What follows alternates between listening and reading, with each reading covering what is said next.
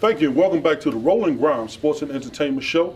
We're here with my guests, Coach Todd Bozeman, Mr. Greg Boyer, and Mr. Self-Empowerment, Wilbur Skipper. Thank you for rejoining us here at the Zone Restaurant and Bar located at 5753 Crane Highway in Upper Marlboro, Maryland. Thank you again for providing us with such accoutrements and such a fine location in order to shoot our show. As we finish that last segment, we're talking a little bit about directing the youngsters. Well, I have a question for you guys. Who's directing the adults? Let's hope that these adults that are not doing any directing have enough interest in in the well-being of their children that they will let somebody else do it where they cannot. Absolutely. You can't do everything, but if you have trust in a certain individual, you have knowledge that this person has a little something that you don't. So part of your village, so to speak. Yeah, part of that. Let that person come in and don't take it all personal. I don't need you to tell my child what to do or what to think. Absolutely. They do need that. And let the parents step aside where they are weak or where they don't have the expertise. Yeah, and I agree with that wholeheartedly, because I think in a lot of cases you have parents that are just too proud to take that approach, to step aside and let somebody like Todd or one of us come into this kid's life to just help out. We're not trying to take away from being a parent, you being a parent, but I think the kids now need all the help that they can get. And to go back to a question you were talking about earlier in regards to where are the people out there to help. Well, myself in particular, Todd, all of us here, we're willing to reach back and help. We just need more successful people, whether or not they're athletes or just successful people, no matter where they may come from or what neighborhood they grow up to, just come back and reach. If we can just take one kid, and help that one kid, that'll make a world of a difference. Okay, let's get back to this term in terms of the adults. Now, I'll be honest with you. I've been in this business of education for 30-something years. And I know that a lot of times when I'm trying to provide quote-unquote guidance to young men and young women, I get a lot of pushback from the parents. Now, Brother Bozeman, have you been finding it from time to time difficult to connect with either through your camps or some of the other strategies, some of the youngsters, because the parents are providing a barrier to you getting through to their children? You don't have to be specific about it, but just in general. So don't name names? No, I would say that, I mean, it's there. I'm kind of a direct, to the point person. No. So yeah, I know that's a problem. But so I kind of get that out front right away. So it's the when they go home that gets back into their heads. You know, it's kind of like well, Skip, you have grandchildren, so I'm sure when only one, Todd. Okay, your grandchild, when they come, you have them and you spoil them up. And then you send them home, and the parents gotta, get them right back on that same path of, no, you're not gonna get what Poppy was giving you or Granddad was giving you. So it's kind of like the same thing. You send them home, and it's like it's okay to let them relax a little bit, ease up. But if they start complaining about something that coach is not allowing them to do, then that's when you gotta go, hey, listen. Coach didn't allow you to do that because, or just listen to coach. Just follow what coach is telling you, or your teacher, or Greg's teaching a young person, the music industry. Just listen, and sometimes what happens is people don't allow themselves to see the vision. Okay, and it's kind of like themselves. Yeah, it's kind of like have you ever been to a carnival and someone's drawn a caricature of you, and at first, your friends are standing there going, they're doing all that. That's not that look like you're getting a complex. But then at the end they go, then you can see them going, oh, okay, I see it. So if you're painting a picture, if once you start painting a picture, there's no way you could tell. You can't criticize my picture while I'm in the middle of painting it. Now, after I paint it now you could have something to say. But you're going to decide whether you want me to paint that picture based on what I painted before. So if I painted it before, then let me paint this one too. But I got to go through a process. I might not put the grass first. I might put the sky in the picture first. Or I might have to put some other things in the picture first. That's a heck of a viewpoint. I never quite looked at it like that. I know the last time they drew my caricature. Never mind.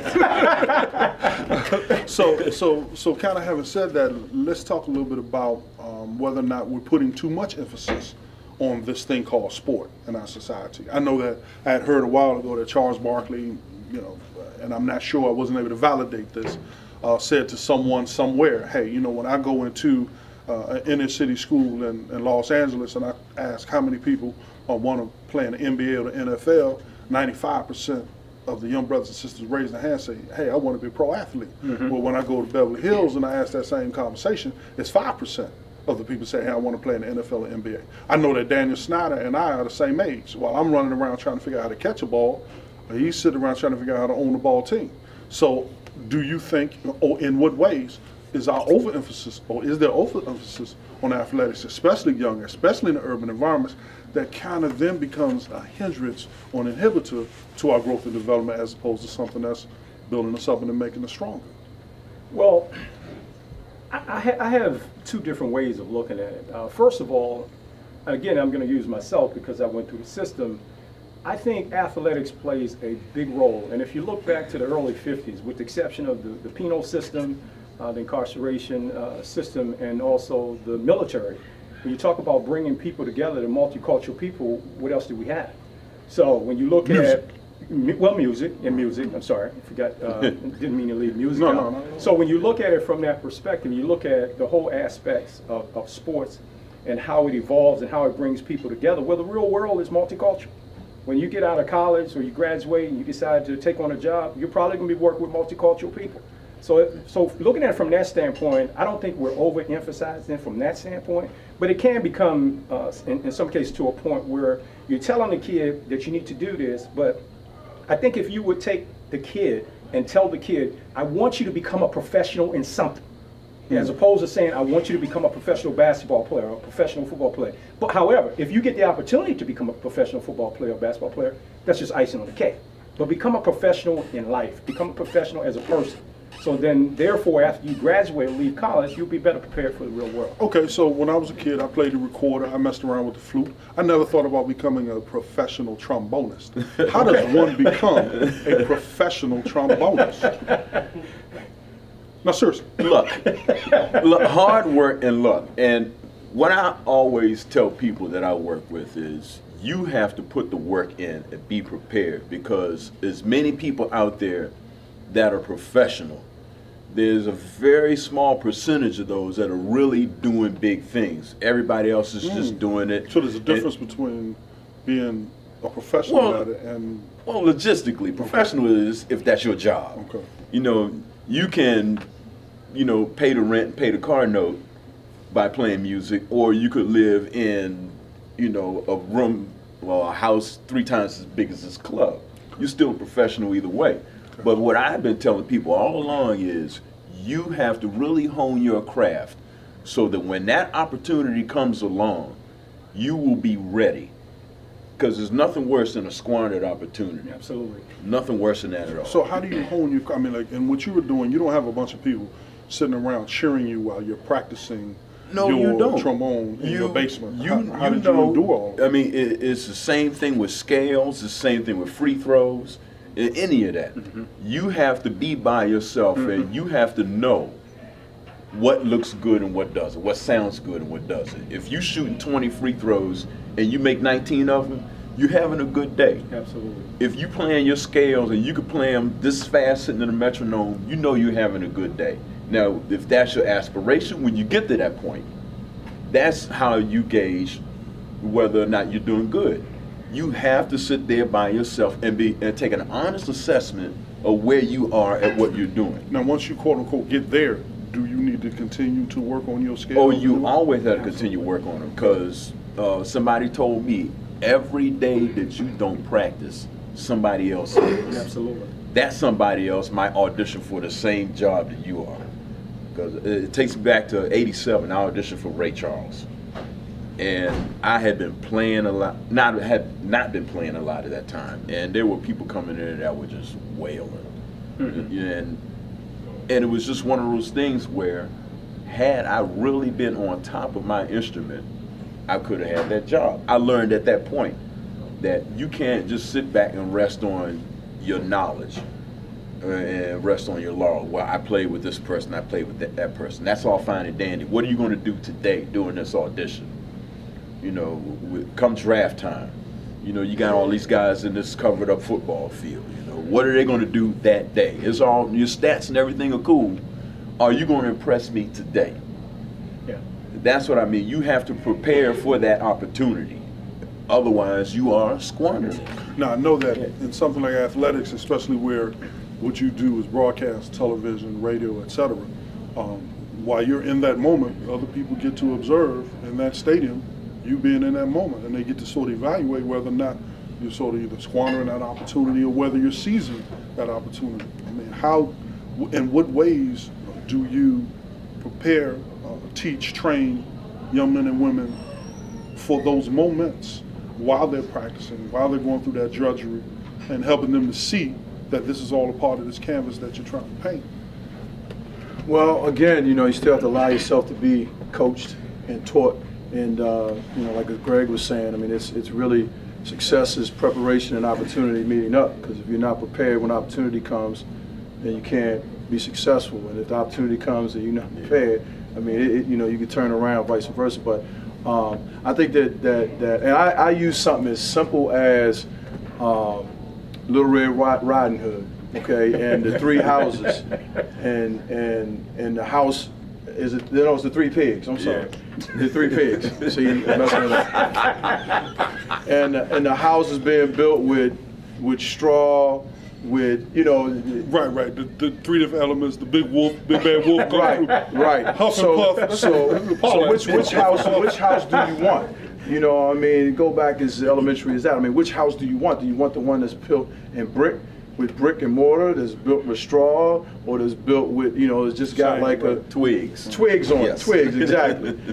So I mean, I use that analogy, and I ask them, I said, which one do you want? I mean, because if you want to be prepared, then you got to take it slow and you got to take your time building it. Well, my instinctive reaction is going to be the bricks. Right. So they understand that it's going to take us time to build this house. Absolutely. Because if I build this house in a week, and over here I took 3 months to build this house, not that it would take that long either, or it should take longer. But which one do you want? And you instinctively are going to say, I want the one that clearly you took your time to build. Okay, exactly. Then why wouldn't you want me to take my time? Why wouldn't you want to take your time to build to get where you want to get, no matter what industry it's in? Exactly. Why wouldn't you want to take your time to get there? So, you know, I just think that and you got to allow yourself to be open to other ways Absolutely. To learn things and to be exposed to different things. And, you know, as you mentioned, the trombonist, well, who knows unless you expose your young people to trombone, we might be holding back one of the greatest that ever would have played it. So, you know, it's one of the things that I didn't allow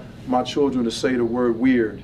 Like they weren't allowed to say that word. Of course, they uttered it every once in a while. I go, hey, because someone does something different that you don't know about, exactly. Don't call it weird. Exactly. They got a new name for weird. It's called thinking outside the box. Thinking outside the box. Yeah. But it's different. If something is different, allow yourself to be exposed to it. Absolutely. To find out something else about it. Now, that doesn't mean you have to like it or enjoy it, but be open enough because that weird just shuts it off. If it's weird, and people attach negative connotations to it, and then they don't want to be exposed to it. Yeah. And so it's just to me it's about being open and allowing yourself to be taught. Now I'll tell you how history works. I mean, the very thing you just said, Jimi Hendrix said that in the 60s, and Bootsy Collins on his last album, Funk Capital of the World, actually quoted and had Jimi Hendrix, and then you almost hit that verbatim, line for line, what he said about when something happens and it's outside the box and people don't understand it, they don't want to get into it, they see it as weird, and they back up off of it. So you got a little Jimi Hendrix in you. That's real funny. Todd's holding back. Todd's holding back. Can you play the guitar, brother? All right, having said that, we're going to take a station break for a few more minutes, then we're going to come back, we're going to talk a little bit with each of these individuals about the things that they have going on in their lives professionally, and we're going to talk a little bit about the HBCU campuses as we come back to the Roland Grimes Sports and Entertainment Show here at The Zone.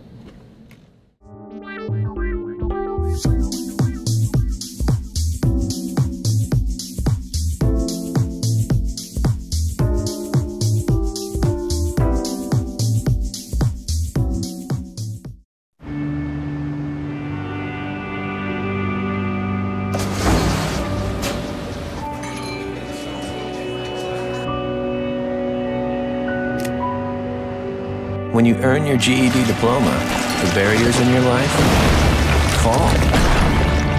Take the first step and get free GED information in your area at 1-877-38-YOUR-GED or yourged.org.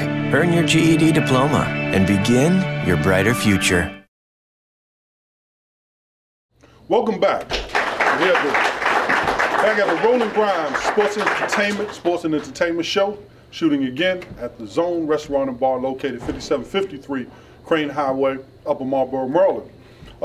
My guests again are Mr. Greg Boyer, to my right, Coach Todd Bozeman, and Mr. Self-Empowerment, Wilbur Skipper. As we finished up our last segment, we're talking a little bit about what do we have to do to help position these young men and women who are involved with athletics. We're going to talk a little bit about that athletics, except we're going to take a little different turn here. We're going to talk about the historically black colleges and universities and what's happening with them, both in athletics and academics, and we're going to highlight some of the accomplishments, achievements, and some of the goals that we have for these institutions moving forward. Now, Todd, you just happen to coach at a historically black college and university. How did you get there? And tell us a little bit about that experience. How did I get there? Yes, sir. Well, I guess the reason why I had a perspective on the fact of making a mistake is because I made a mistake in being a coach at the University of California at a BCS institution, and having to pay the price for that, and then having it to appear that I would be out of coaching forever. I didn't want to accept that, and eventually had an opportunity to get back in, and through the president, Dr. Richardson, we had a meeting between Billy Murphy. I don't know if you know that name, but he's a judge in Baltimore, very established attorney and judge, or was a former judge in Baltimore, been on the wire. He kind of got a meeting together, and Dr. Richardson sat down and he asked me to tell my story, and I told him the story, and told him I just wanted an opportunity for someone to hear me out. And once he heard the story, and he said, you'll be treated as anyone else, like any other candidate, and I got the opportunity. So I'm very thankful for that, and then been trying to make the most of that since I've been there. Okay, we got to applaud that opportunity. So that's what brought me to Morgan State University, and this year was a challenging season for us. Probably the most challenging season I've had in my entire career. It's a great thing. Yeah, all it does is help you to build up and produce something much better. So, but before that, we'd averaged 20 wins a season, and had won the championship 3 years in a row, and been to 3 postseason tournaments, and it's been a tremendous experience. And coaching my son has been absolutely great. The difference between being at, one of the alumnus asked me, what's the difference between being at, say, a Cal or being at HBCU? And I started saying that being at Cal is like being at a major corporation, and that being at an HBCU is, and he started to say, a small business. I said, no. Mom and pop. It's that big of a disparity, and it's really that way only because it takes funds and a level of commitment. Mm-hmm. You can't just say you want to be with the big boys. You have to put money into the programs. It takes money to make money, and you have to put the time and effort in, and you also have to allow people to do their jobs. And you can't. It's kind of like what we were talking about with the parents in terms of young people. And any successful organization, to me, you have to delegate, and you have to allow people to do their jobs, and you can't have one person having 4 titles. Those days are over with, where one person has 4 titles.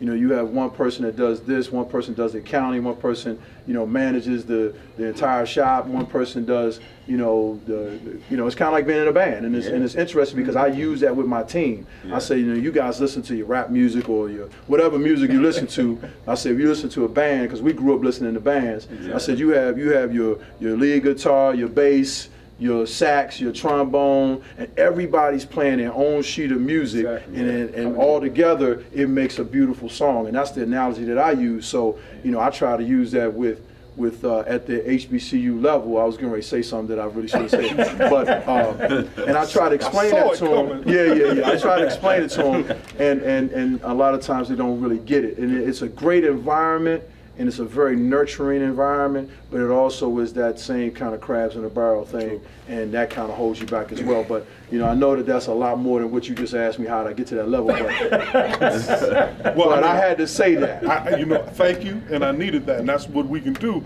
on the Roland Grimes Sports and Entertainment Show. We can say things that we don't get to say on other shows. Thank you for that, Coach Todd Bozeman. Having said that, now I remember when I was being recruited, and I had Joe Paterno sitting over here, and I had Earl Bruce, Woody Hayes, and that crew over here, and then I had Virginia Union and Howard University all coming at me at the same time. And I remember thinking, okay, I know I'm not going here. I'm going where the big boys are, what I perceive as the big boys. And when you talk about that investment, what kinds of things are happening or hasn't happened to either prevent or not having the willingness to make that kind of investment, especially in athletics, where, especially among African Americans, we predominate in many of these sports. What's keeping some of our institutions from making that critical investment into the stadiums, into the programs, to move up to that level? Any ideas? I would venture to say it's the alumni. Well, I agree. I think alumni play a big role. You go, like, my wife went to see her daughter up.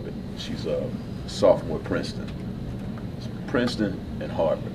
You could look out there in that crowd and you could just see millions and millions of dollars of alumni support. Yeah. And I'm just wondering if the HBCUs are getting anything near that kind of support for the schools that they used to go to. No, it's no, almost like once they're gone, they Yeah. wash their hands of it, and that's it. You might get a few to kick back, but Yeah. I got to say that alumni support is a big part of that. Yeah. I agree with that wholeheartedly. I know for a fact, after following Tom Jordan Morning Show, he does a great job at raising money for those institutions. But the alumni base, I would have to believe, plays a big part in that as well. Because when I look at George Washington University, our alumni base is huge. We just had a meeting with the Alumni Association last week, and the numbers that we were talking about in terms of alumni base and what the percentage of the alumni base is in this general area and the contributions by way of just being involved in athletics in the whole program is just phenomenal. I don't know a whole lot about the HSBCU in terms of that situation, but I would agree that the alumni base does play a big role in that. Yeah, they don't support the alumni. I shouldn't say it like that, because the older generation of alumnus really support. It's kind of like whereas the 40s on down that's the group, that the demographic group that's really not supporting and giving back, and some of that could be traced back to just how they were treated when they were there. So I don't think they really understand the whole culture of how you treat athletes or how you treat the students. And it's not they almost have the old school way of, you're going to do it this way, and you need to do it on your own, because if you do it on your own, you're going to appreciate it more. But it's not that kind of generation, you know, and they don't really understand that. So then when they get out, they have more regret than they do, you know, and like, I'm just glad I'm away from this place, as opposed to pride. And so that's why you don't. I think you see a lot of bit of economics in that too. You know, if you go somewhere and there's a stack of applications, and they say, okay, in this stack they got people from a couple of D1 schools, and over here they have someone, Howard, Morgan, or whatever. Employers will favor those applications from these other schools. Now, does that mean that they're going to make more money, or they have opportunities to make more money? And from the HBCUs, they don't have the opportunities, therefore not having the income to put back into the school that maybe somebody over here has. It's a trickle-down effect. Well, I don't know if I necessarily agree with that, because if you look at it, you look in all the industries, you see so many HBCU graduates that are, I mean, it's unbelievable where they are and the levels that they're in. And so I don't necessarily agree with that.